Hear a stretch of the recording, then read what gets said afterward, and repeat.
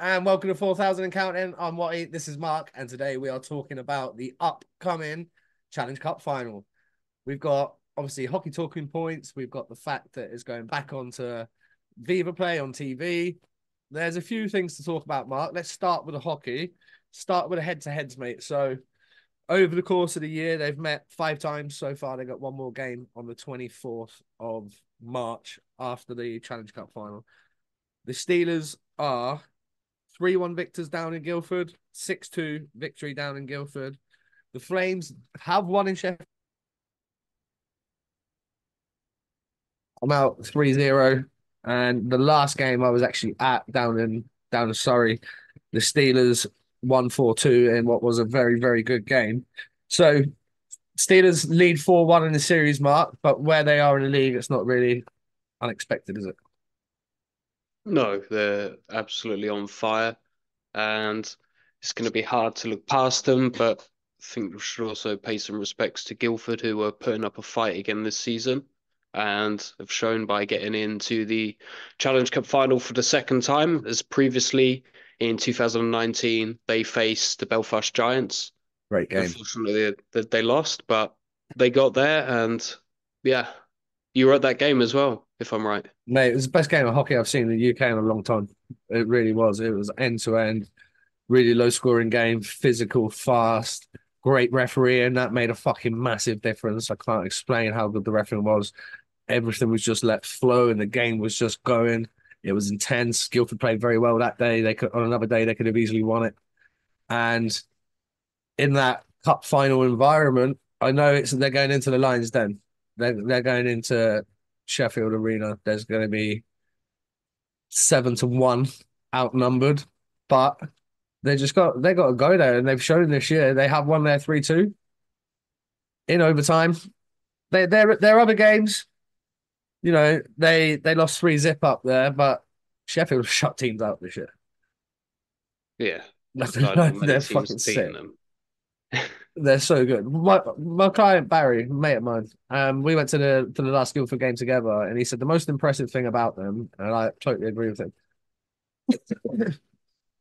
Doesn't matter how stacked they were, everybody worked their fucking nuts off. Like so, And that's what you need in big games. yeah. So you had like your scorers working hard, your top end offensive D men working hard in the defensive corners and stuff. Just everybody was pulling on the rope. And when it's like that, and you obviously then have talent on top to boot, it's going to be an uphill task for Guildford. But what Guildford do possess is some very, very elite players. They have some unbelievable talent. They've got 2 goalies that they're happy to play, and whether it be Taz or whether it's McAdam, they seem to have pretty good faith in both guys. Nice to see Longer get some minutes the other day in the shootout. So shout out our boy Longer. Awesome. Yeah, great job. Great to see him get the win. That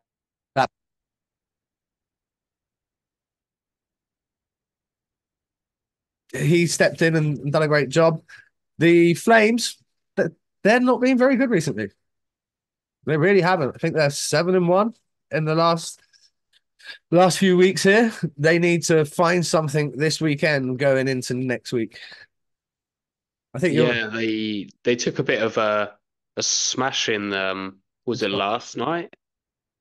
uh, Last night they took a bit of a no, they hammering, lost. but it's They did lose last night. It was only 1-0. They were up in Coventry, um, and in fact, actually, while we're on about, Flames lost 6-1 in Nottingham. I'm thinking Cardiff. Sorry, yeah, they did. You're right, and a good tilt in that game. Nice to see the big boys chucking some nuts. Panthers, they're still clawing their way into this here. They're doing their best. There is a big gap, but that's the story for another video. We are focusing on the Flames, and I just wanted to say though, while we did touch on Coventry, rest in peace to Keno. Obviously, coach Yeah. for as long as you can remember. The outpouring of love from the entire community has been amazing, and I know there's a GoFundMe on the go right now to help his family pay for the funeral and any associated costs. I think we shared that link on our social media. So if you want to find it, you'll find it right there. Please do give what you can. and one other, Paddy Scott. Again, was lucky enough to get to watch Paddy Scott in the Elite League. When I was in Basingstoke, would it be B&O Elite League? It's irrelevant. The guy was a stud. Like he was one of my favorite players when I was a nipper, absolutely legit. And he's a hero in MK. So rest in peace to both of those guys. Rest in peace. Um, very sad, but we will move on back to the Flames and the Steelers. There's some interesting hockey to be played because the Steelers they have lost a couple of games recently. They look pretty bulletproof. Their fans are getting a little like fucking miserable on Twitter and shit. Like this Crazy. team's a Absolutely crazy. wagon. Like, Imagine you're the boys on that team and you lose a couple of games and everyone's going mental. You're like, after the year we've had, obviously they had just as much to see and stress and everything on the back of the Adam Johnson incident. They've not skipped a beat the entire season. And then when it comes down to like this, they lose to Manchester 5-3, they lose to Cardiff 4-1. You know, like that's it. Like no meltdown. They lost a couple of hockey games. Like, chill the they fuck out. lost five regular in regulation. 5 games in regulation. They've lost one Chill in out. overtime. I Chill mean, out. That's fine. just chill. I'm sure the boys know what they're doing. Like, They really do. it, I watched them play like a week and a half ago. They really do know what they're doing. Both teams do. Guildford as well. And Guildford are going to be upset with their result. Oh, that's what I went on the Elite League site to do. I got sidetracked and started looking over the Steelers' recent results. But let's have a look at where the Flames have been the last couple of weeks here, because in their eyes, their results won't be good enough. Let's go down. So lost to Coventry Blaze 3-2, then the Sheffield Steelers 4-2, then the Glasgow Clan 3-2 in a shootout, then lost 4-1 to Manchester, then 4-3 to Guildford. Not to Guildford, sorry, to Cardiff. Last weekend, they snap it with a 4-point weekend. They get a victory over Cardiff in Cardiff, which is always a tough place to go. And then they get a victory at home against Nottingham. As you touched upon just there, they did get a bit of a pace than 6-1 in Nottingham last night. So it's really going to depend on what Guildford team turns up, I think. yeah, and let's just say since Valentine's Day for Sheffield, Sheffield have beaten the Guildford Flames at home 3-0. They've beaten the Nottingham Panthers 6-4 at home. They beat the Guildford Flames away 4-2. They lost to the Cardiff Devils 4-1. Cardiff Devils were on a heater. The Sheffield Steelers again won 4-1 at home against the Coventry Blaze. They lost, They're as you so touched good. upon, to the Manchester Storm 5-3. And then the following evening, on the Sunday, they were away in Dundee and beat them 5-1. Yeah, So, it's the wagon. So just having a look right now, who's leading the way in points totals in the Challenge Cup. 11 games played for some guys, 10 for others, 9 for others. You see where I'm going with this. But Balmas sits the top scorer for the Steelers with 5 goals, 10 assists for 15 points and 11. Then you've got Valorant, he's always there or thereabouts, isn't he? He's had 10 games, 6 goals, 8 assists for 14 points. Patrick Watlin is right there with him, 14 points also. And then you've got Daniel Simpiani. By the way, he scored 2 outstanding goals. If you haven't seen the highlights from last week, go check that out. Miko Yosura, he's got 10 apples in 11 games. Mac must be loving it because remember when he signed, the guys were like, he's going to play on the fourth line. And everyone's like, anyone that knew hockey, were like, the fuck are you talking about, Willis? He ain't going to nowhere near the fourth line. Oh yeah, we'll see. We'll see what sort of points he gets. What guy's a stud, like certified stud. Dowdy, yeah. obviously top Brit there. He's got 9 points in 11 games, and the list goes on. It's good to D-men wise. You got Saucerman. He's got 8 points. He obviously brings the offense from the back, and then Guildford wise, this is obviously just Guildford, so Challenge Cup. you Have you got got their Challenge Cup stuff there? their Challenge Cup. Let's have a look right now. Oh, actually, no, I've only got regular season here. Yeah, so where it says regular season, if you click. on Challenge Oh, on the other Elite side, League. yeah. Yeah, I've got it. So top scorer for the Flames, top point scorer is Ryan Tate at the top with 14 points. He has 9 plus 5. Then we have in second Crinella. He has 11 points, I eight really plus like him. three. Then we have our Brit. So we have Lewis Hook in third place with 9 points. So he has 4 plus 5. I'm trying to see who else we have. So defense wise, we have O'Connor with three points. He has 1 plus 2 in 11 games. Who else have we got? Let's try and list off some others. By the way, that Cronella, yeah, ladies and gents, if you have not seen him play, I suggest you do because he is so fun to watch. Takes the puck, he attacks, he's big, he's strong, right? He's just really fun to watch. I really like watching him play. He can snipe as well. Oh, sorry. Speaking of defensemen, we've got Lalonde, Bradley Lalonde on 8 points in 7 games. So he is 1 plus 7. Solid. Do you know what my So, favorite stat about him is, Mark? And this is league stats. He eats 21 minutes, 43 a night on average. Just a fucking minute eater, this guy.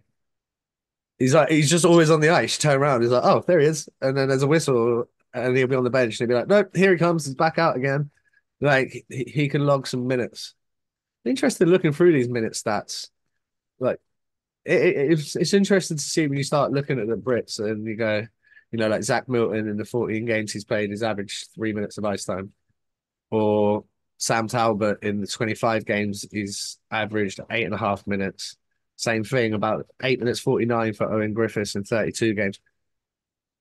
Well, then you look at like a top experienced Brit like Ben O'Connor, again, talk about eating minutes, 21.09, Lewis Hook, 20.58. So they've got a lot of guys that can lug the mail there in Guildford. yeah. And they all do a great job. They all Do play a big role in why Guildford are in a cup final and are competing in the league. I really like Guildford's decor. I was very impressed. Oh, I forgot his name. Fucking useless. It was one of it was one of their little guys. Jordan Klemick is a shorter guy, number 42, D man. Super impressed with him against the Steelers last time. Best game I've seen him play. I've been there like 3, 4 times this season. I thought he was outstanding. He played exceptionally well. Not as big as some of the Guildford D they have, but moves really well. Moves the puck very well as well. Which when you're a forward, that's your dream.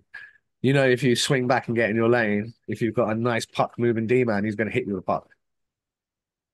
Just makes your job so much easier. And yeah, I thought he did that very, very well. I think based on that game down in Guildford, it could literally go any way. Sorry, a little bit of technical difficulties there, but let's get onto the coaching.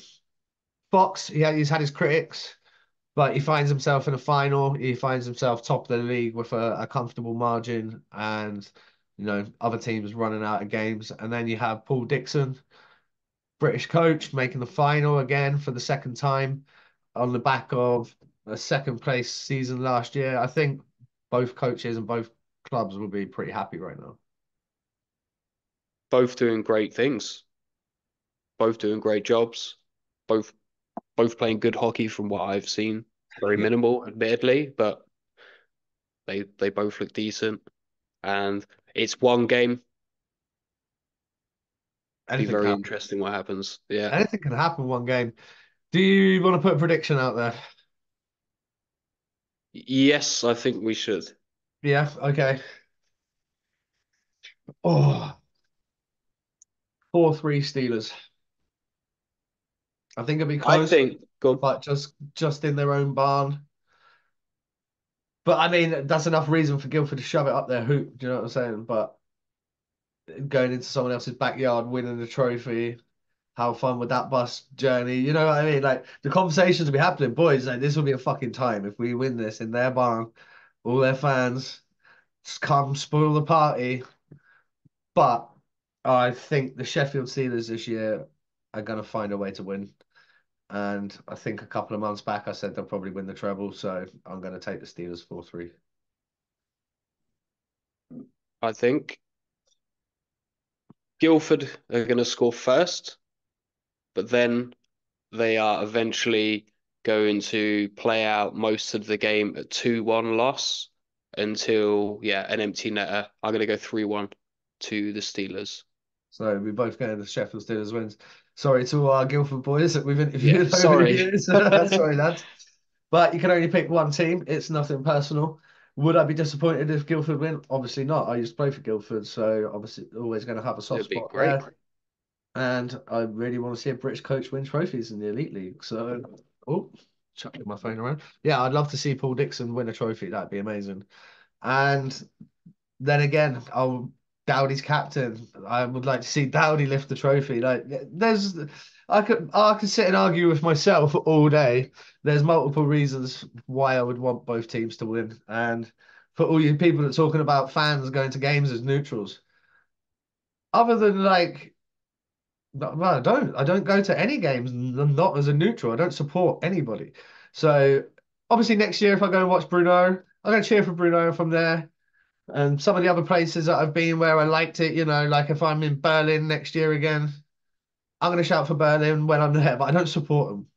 I can I'm still be fucking glad very, you said that and not Prague. no, but you know what I mean? Like just where you could, it wasn't like that for me in Prague. Like Berlin, they had me up in the fucking charts, same in Bruno. Like they were teaching me stuff, they were trying to teach me some words, and like it was fun to be a part of. But I'm not a fan, but like if I'm Yeah, there, I'd like them to win, you know what I mean? But yeah, like when it comes to watching games in the UK, totally neutral. And I think it's a great thing. We bitch about clubs not making money and doing this and doing that.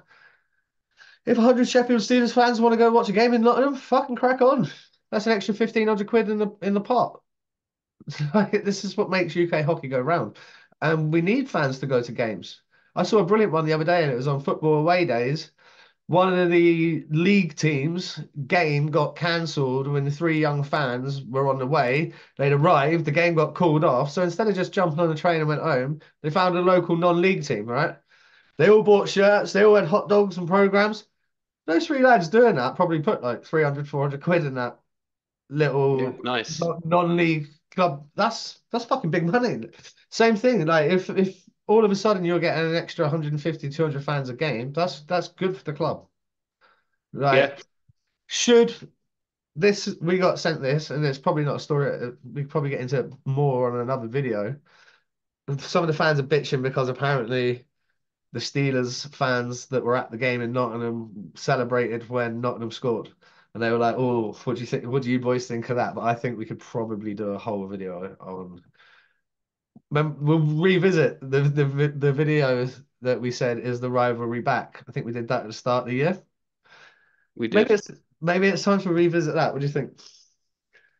Because people are fucking heated about this situation. Like some fans hate it.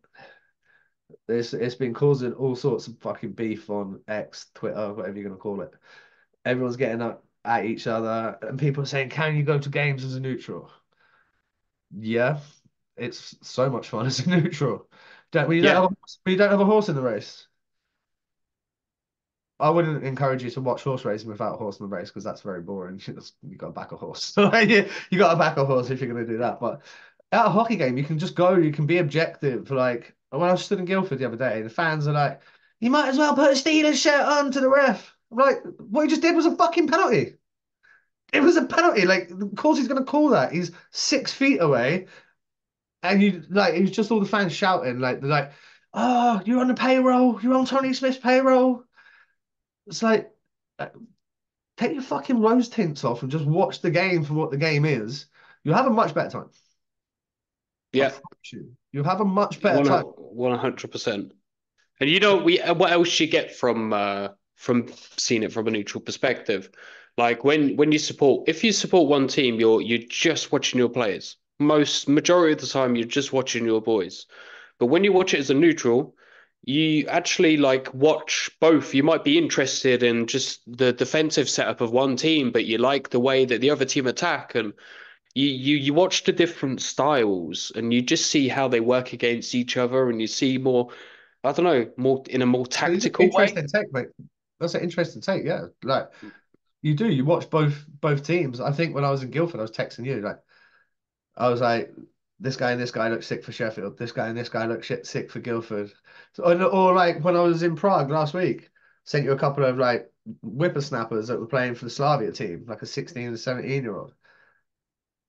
I didn't know about those guys before, but now we see them and we can find out about them. Don't have to be supporting anybody. I'm seeing good guys on the other teams as well. It's fun because I think you appreciate everyone's talent a little bit more.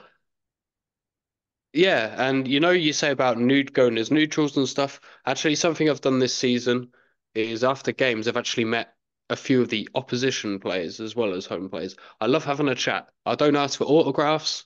I like a photo at the end if I remember. Most of the time I'll forget. But yeah, I just like a chat just to hear their story and just see how things are going. Like I genuinely just respect and I like Bruno. I'd say I support them, but even when I'm stood in the ultras section, like I'm not afraid. Like I see the fans are like, like there should have been a penalty. I'm just no, it fucking shouldn't. Like No, not if it's not a penalty. I like to be fair. I like Be to say I objective, see right? things. Yeah, and even if I try not to have those rose tints. Like I accept the Especially doing this, by situations the way. because I see it from the other side. Especially doing this. Yeah, this is Uh, this is basically what's done it for me. Yeah, like Being on the podcast, speaking with players from different clubs. I was a big Phantoms fan when I was younger, and you know what? I absolutely love and appreciate MK and what they do. I don't support them. I just appreciate the way they've always done things, the yeah, way that their play is, like all their old play, like McPherson. Do you know what? I used to really dislike him, but as I got older and matured as a person, I begin to absolutely appreciate what he did for that team and just the yeah, way he played the game. And I absolutely respected, went to his testimonial.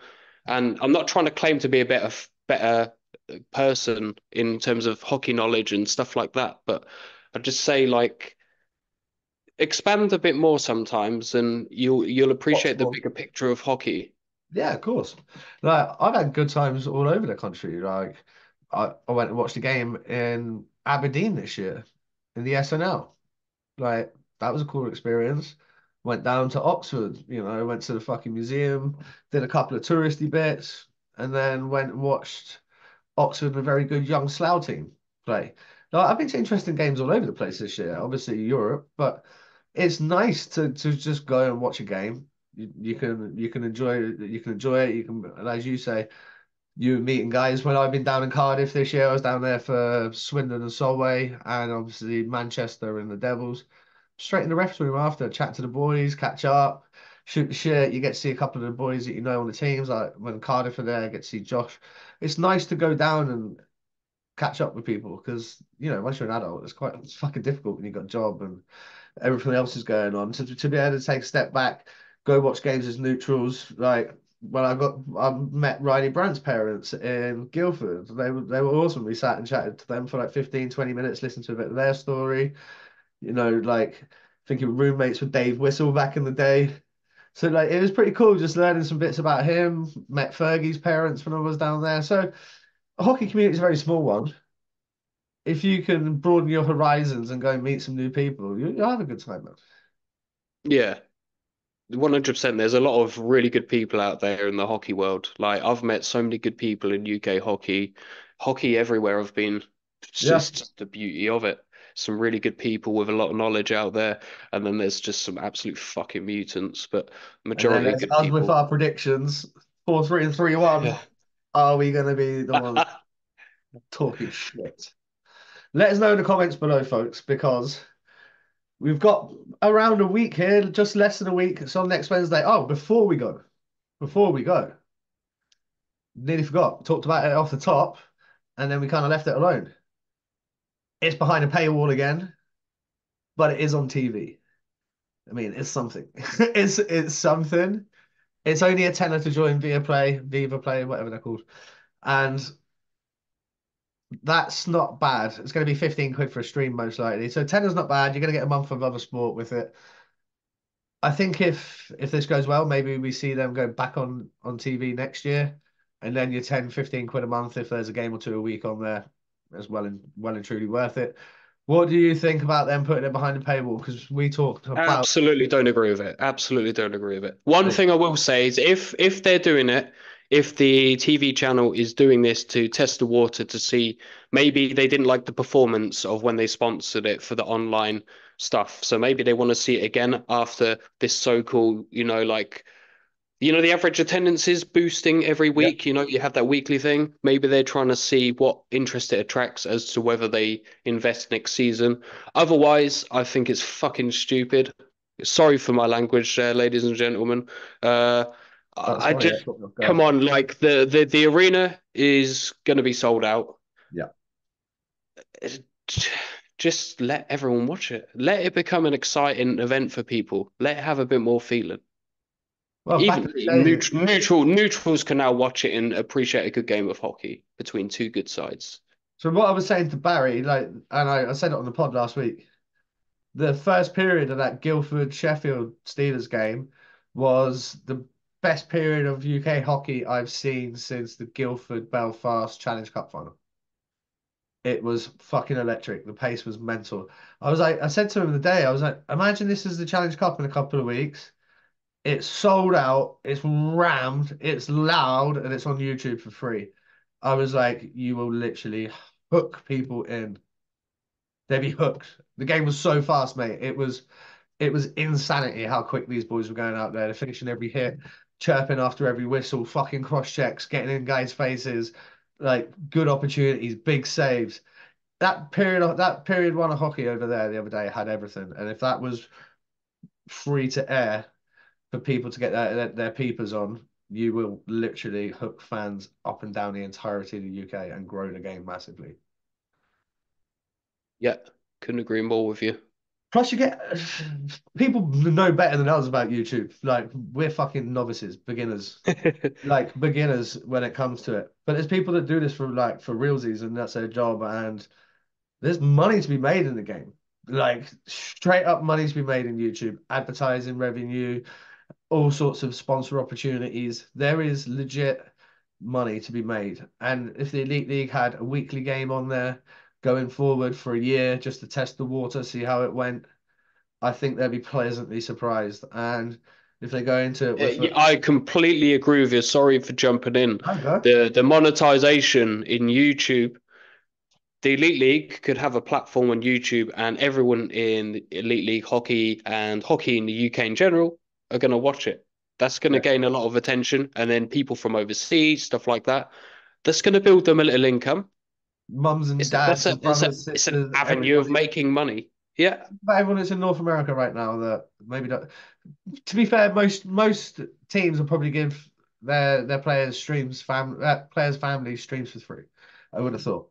So they will be able to get it, but they're not going to give all their buddies and fucking every teammate they've ever had and everybody else's stream. And they're not going to be able to ring up, Simsy and be like, "Do you reckon you could ask Tony if we could have 47 fucking streams for the boys back home so they can watch?" Not going to happen. But if that's on YouTube, again, you might then use it as fucking scout it.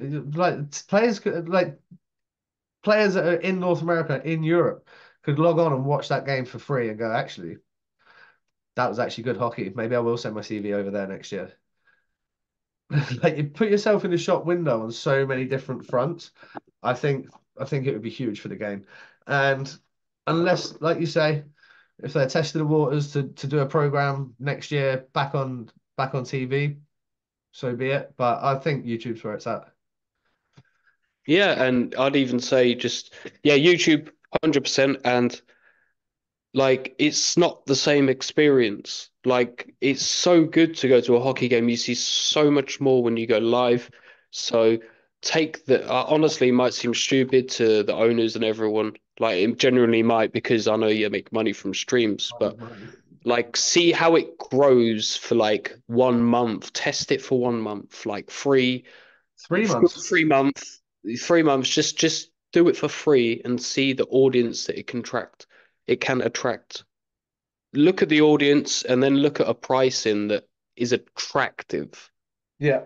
Because the Like other thing is, genuinely, it you need it to make money as a business, but make it attractive.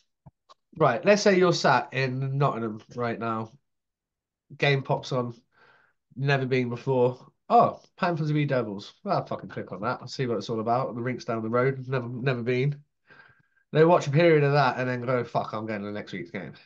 So they buy a ticket and then they go to the week after's game. They buy another ticket. They take a mate with them. They have a couple of beers. After 3 weeks, they're like, I want a fucking jersey. Now they're buying programs or whatever it is, merch. They bring a couple of mates. So that's how the game's going to grow. New people come in, they bring a friend. The friend enjoys it. Like my client Helen went to my brother's League Cup final against Slough the other day. She works in Gatwick, so she just shot across the Stratum. She took one of her mates. Mate was like, ice hockey?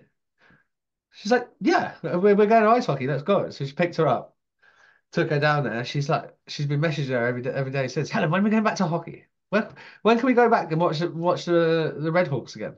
Like she's all over it. And that's what we want. And we just got to introduce people to the game. And if it's on free for free on YouTube, you have a huge, huge global audience right at your fingertips. See, like you say, see how many of these then go on to order jerseys that live in Slovakia, wherever, USA, wherever these people, the audience is from, people pick up soft spots through these kind of things. I agree. You know, if you've got the availability to watch something, everyone likes something for free. So if you're going to put out free hockey, now that I think that the UK has become more global with ice hockey, maybe not The within top our own format. country, but like within the hockey world, Yeah. being in that top group, I always bang on Capitalize about on it. But yeah, let's do that. let's capitalize on being in that top group. Stop putting GB games behind a fucking paywall as well, please, while we're at Yeah, let's yeah. it. Please. Please and thank you. I'm sure all you fans would agree. I know you say some might say, yeah, but you got to make some money. Well, there's other revenues to do that. Again, when it comes down to eyes on, if we can get our national team playing for free, it is going to bring more eyes to the sport. Do you have to pay for other international sports? Not to my knowledge. Like I don't want to put a statement out there and be really false, but that would be interesting to find out. Well, you know And that it's like the six. biggest indoor sport watched in the UK, yeah? Well, I'm just thinking, right? So Six Nations, that's on terrestrial TV. World Cup qualifiers, World Cup games, Euros, that's on terrestrial TV. So that's football. Cricket, you're probably looking at Sky Sports package. You'll have to have netball. Again, I think netball girls are on Sky. Golf mainly going to be on Sky. UFC boxing is going to be kind of spread out across DAZN and BT and fucking all the North American ones. So But that, how what? popular are these? These are huge. Yeah, no, I know they're huge, but The what I'm saying is audiences are massive in there comparison is a to them. paywall in terms of some of them, but like an international boxing event, probably behind a paywall. But the mainstream sports, cricket, football, rugby, they're easily accessible to people, to fans. They can just turn their telly on. It's right there. There's no charge. Yeah, I don't know. It's hard, but I know we're in a different boat altogether. But when we're talking about just like ease of access for public to get viewing, then it's got to be easier. It's got to be cheaper. It's got to be attractive. And if you're running ads and competitions throughout your YouTube, there's so many things you can do now. You can have a merch shop. Don't once you get over a certain amount of followers, a certain amount of minutes, which Elite League were doing they were doing 2 days less. They would do it in a day. They would achieve that. They would be in a position where they could have a shop on their thing. So all the merch, all the jerseys, anything like that, links to the club shop, you can have everything there. So people do. Eventually, you can be able to like send tips and all that sort of thing as well. So people will be able to tip. You'll be able to have members only content on there. So perhaps you have breakdowns of the game and other bits and pieces, interviews with players behind the paywall for the members. And then the members can decide if they think, do you know what, that was a good game of hockey. I would normally pay 15 quid for a stream. Now I'm going to pay a tenner, like just to help the team out, help the league out. There is so many ways they can make money. There is streaming in the Ice Hockey League over One here, second, mate. and You they carry on. do I'm going to let the dog out because she's they written. they do charge the clubs. Some clubs you can watch Red Bull Salzburg for free. They don't charge for any of their streams.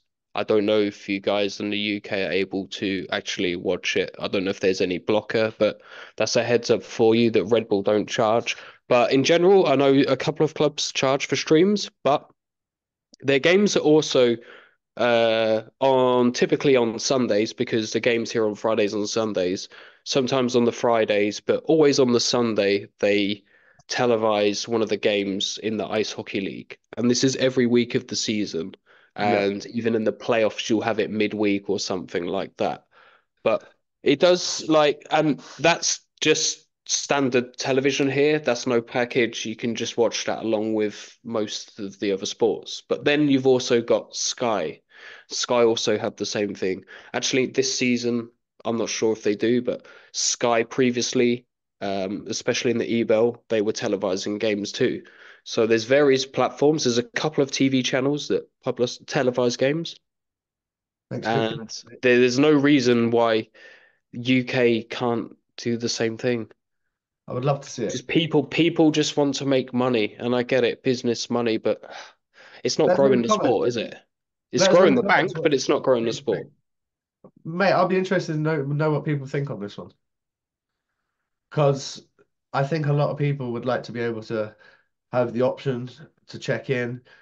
We saw Australia. I talked to Paddy the other day. They've done like an early bird package. I think it's $70 for the season. You have access to like 150 games live and on catch up. All the players in the league have been given a pass so they can use it, so they can watch, next week's opponents or watch games back. I think it's a great idea. Why all these? I mean, why we've been around long enough? Why aren't we like at the front of all these ideas? I'm not sure. I'm really not sure. But this has been Sheffield versus Guildford slash a little bit of YouTube and ice hockey talk. We will wrap this here and we will see you for another episode very, very soon. We're going to be breaking down the whole Seahawks and the MK Lightning. They have their League Cup final two-leg affair coming in the last week of March. So, Mark, this has been fun. Ladies and gents, make sure you subscribe, do all the good stuff, and we'll see you again soon. Peace.